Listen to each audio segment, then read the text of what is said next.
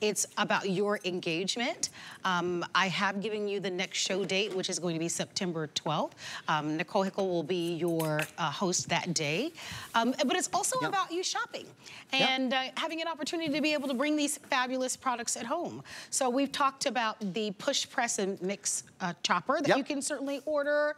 Definitely the 2-pack of the 9-inch pie pans. You gotta go cast iron across the board, whether it's your brazier, your skillet, even your pie pans. I love that 9-inch size. For sweet pies, savory pies, I'm about to do a crumble where you don't need any pie crust. You're just putting fruit in a crumble topping. You know, really you can get super creative with it. Again, I like to use it when I'm just roasting a single piece of chicken or fish.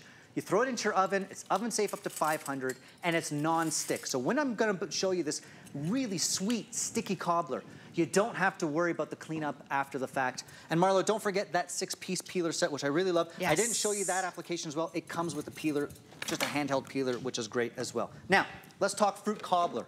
We're not gonna talk about pie, we're gonna talk about cobbler, which is like my favorite fall dessert as we head into fall.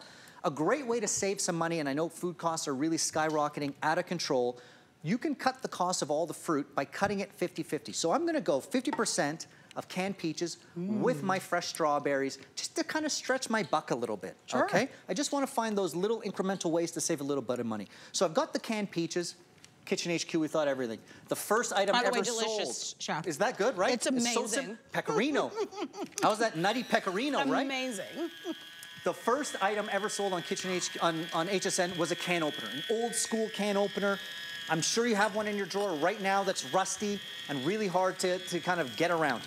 At Kitchen HQ, we designed a one-touch can opener.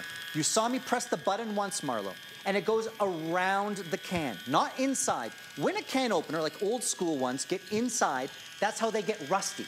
So we designed one that goes right around the lip and will never get inside. And look, there's a magnet that takes the lid right off. So I'm not fighting with it. There's no sharp edges. There's no sharp thing to rip off. One touch, all you do, press the button, it goes around the